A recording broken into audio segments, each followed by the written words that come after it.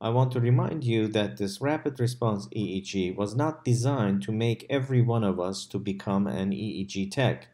This was designed to enable us to make immediate risk stratification, and that is made possible through 4 different channels of diagnosis making. Once the EEG starts recording, you will be able to see the tracings at the bedside in real time.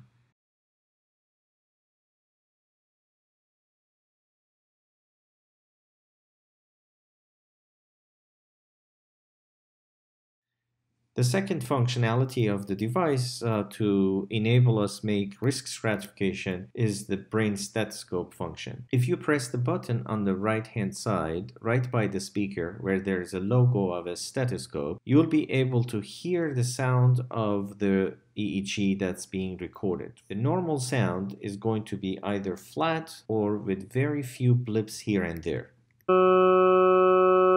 The second group will be the ones who have rhythmicity and periodicity in their EEG, maybe more sharply contoured waveforms.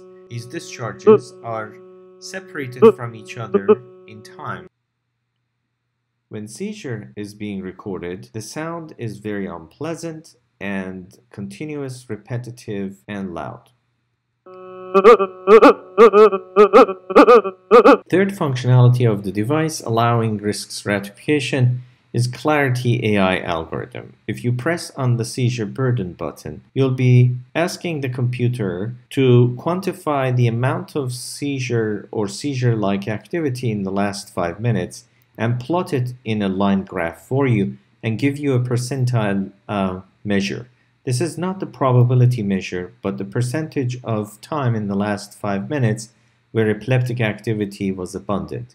Once you click the button, the 5 minutes of EEG will be divided into 10 seconds long bins of EEG, and the machine has been taught to identify patterns that are compatible with epileptiform activity.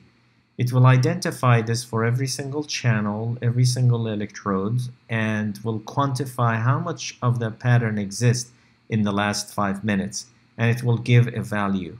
After 10 seconds, it will do it for the next 5 minutes. So it's a rolling window. Every 10 seconds, it's moving forward, and it's giving you value after value. If these values are plotted as a line graph, you will see the values going up or down. We have also identified thresholds of 10, 50, and 90% to identify frequent, abundant, or continuous seizure activity. And these are consistent with the recommendations made by American Clinical Neurophysiology Society.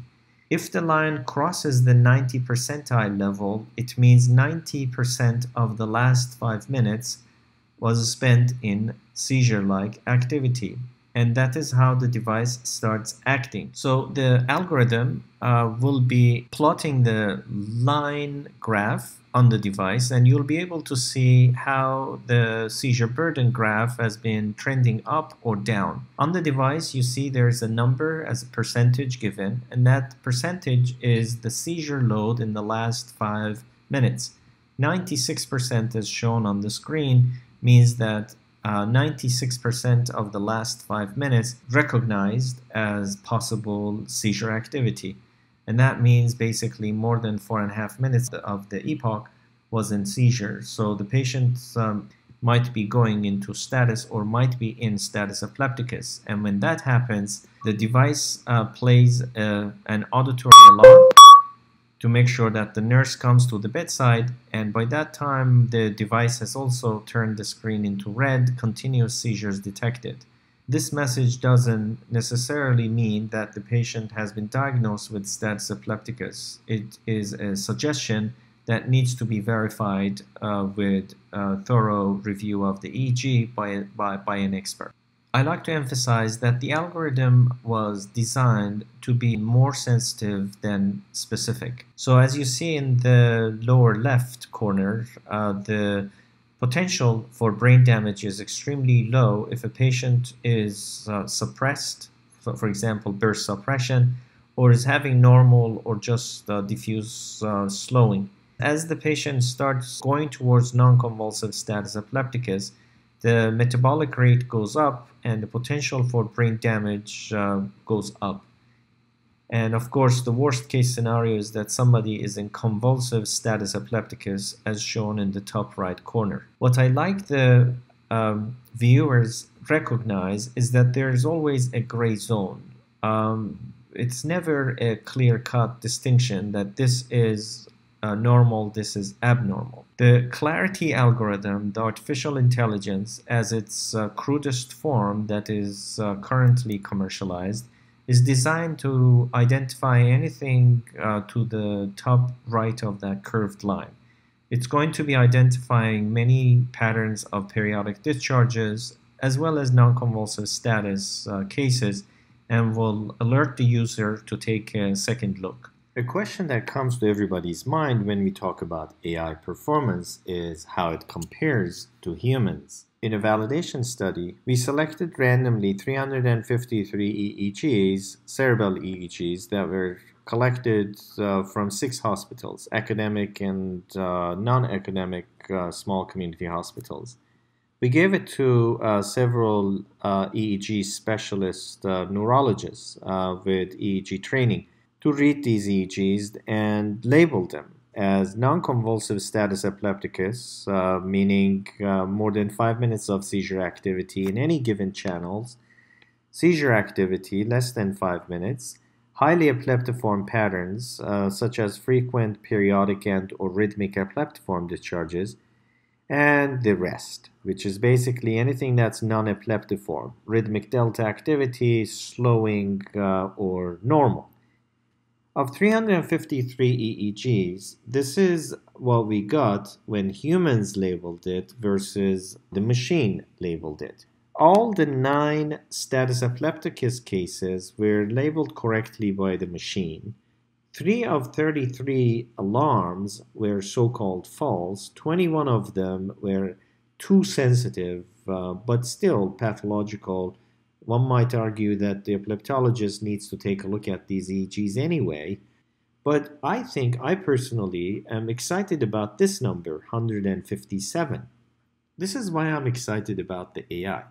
Imagine you are in a hospital that you have to get 353 pages during after hours, weekends, or any time because the EEG was done and you need to read it.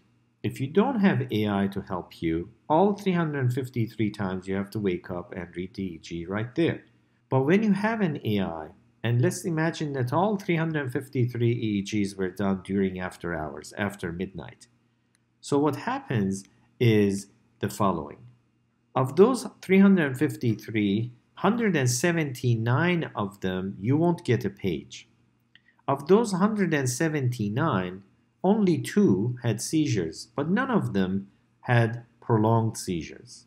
So 20 of them were highly epileptiform patterns, but for the most part, they were all normal or diffusely slow. I'm also very excited about the AI because in those 9 cases where the patient was in frank status epilepticus, non-convulsive type, the ED physician who did this study, who set up the EEG after 2 a.m., didn't have to wait for the neurologist to detect these cases. And of those so-called false alarms, for the most part, they were highly pathological to begin with. Now the question is how to integrate this AI algorithm into our workflows. Here's a workflow that I want to run by you.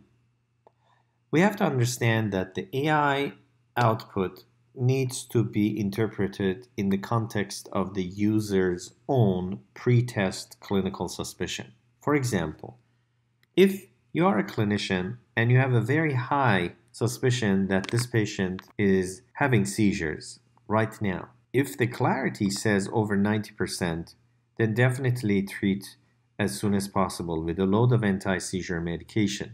If the suspicion is very high, but the AI output is somehow dubious, it's definitely not over 90%, that's when we can actually just wait, not treat until we have confirmed the pathology by expert. If the expert is not available, then we just go with our clinical suspicion and treat them as we would have done if we didn't have the AI. If the suspicion is very high and the AI output is definitely less than 10%, then we should definitely wait and not treat the patient until we have the EEG pathology confirmed.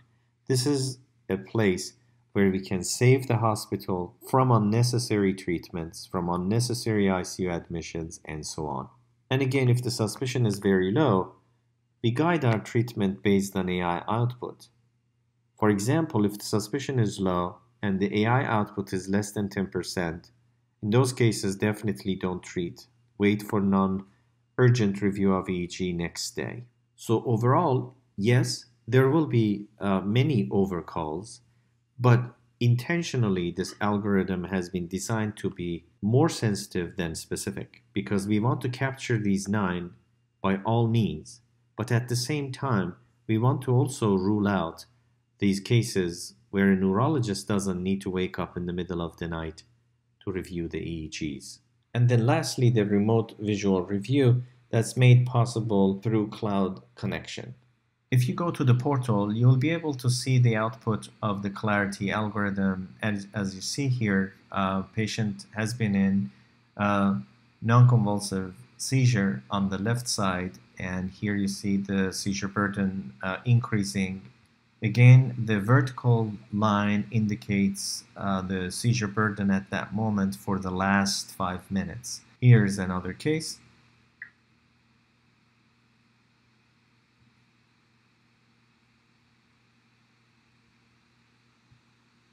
At this point, the seizure burden is reaching the 90 percentile, and at the bedside, an alarm has been triggered.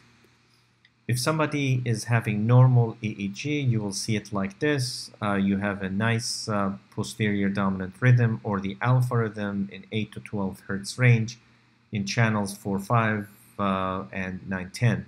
Slowing is seen like this. Burst suppression will be seen like this. Lateralized periodic discharges, generalized periodic discharges, seizures, focal on the left side, another focal seizure on the left side, and then non-convulsive status epilepticus.